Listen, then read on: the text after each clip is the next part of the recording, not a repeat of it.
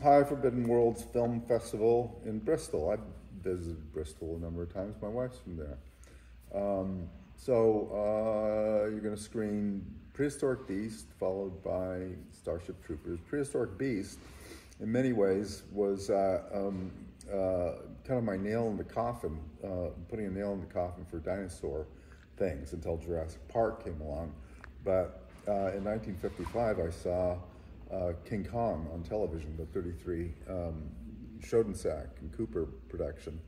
And that really kicked off my interest in doing stop motion, and also led to kind of being an amateur paleontologist. And so, I was really into that stuff, and I wanted to kind of put it to bed. And so I made Prehistoric Beasts over the period of a year after Return of the Jedi.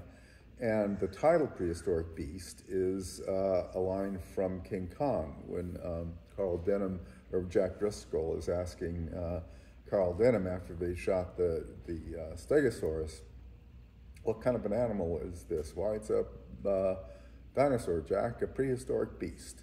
And so that was, to me, was like encapsulating everything. It was like, okay, no more dinosaurs. And then Jurassic Park came up a few years later.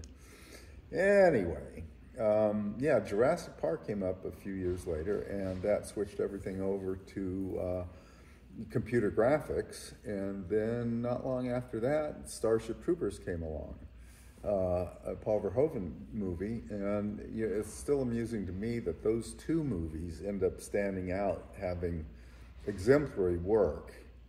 And then everything kind of went into the shitter after that and kind of got a little better.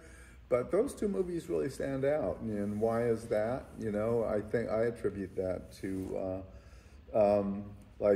me and Dennis Muren and Craig Hayes and other people that spearheaded the projects came from a very practical background, working with real things, models and props and whatnot. And so we knew what things should look like, and we're able to organize them for look and then performance and such. So Troopers was that was the last project that I could say I was proud of doing. And then it was kind of like the era of auteurs doing sci-fi movies kind of dried up, and but my memory goes is very fond of the crew, and particularly Verhoeven. I really enjoyed working with Paul, so I hope you enjoy the show.